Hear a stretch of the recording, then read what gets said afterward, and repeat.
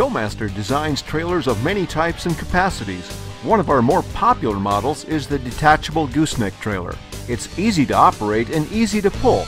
Detaching and attaching the gooseneck from the main deck is quick and simple. Start by making sure the trailer is parked on hard level ground. Set the trailer parking brake. Using the control levers, raise the gooseneck and main deck to take pressure off of the load blocks. Flip the load blocks open using the load block control lever. Release the lock pin by pushing the lock pin release button.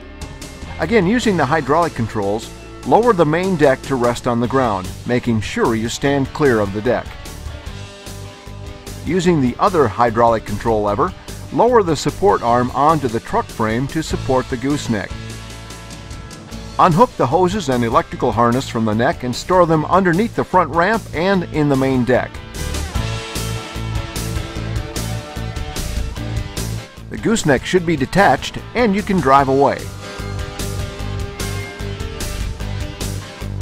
When reattaching the gooseneck, first pull the lock pin release button so the lock pin is down.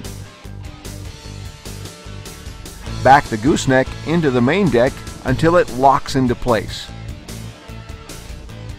Lift the support arm off the truck frame. Lift the main deck high enough to close the load blocks.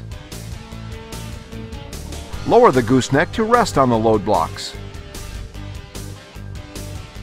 If you require a different ride height, raise the gooseneck and flip up the load block extensions and lower the gooseneck onto the blocks.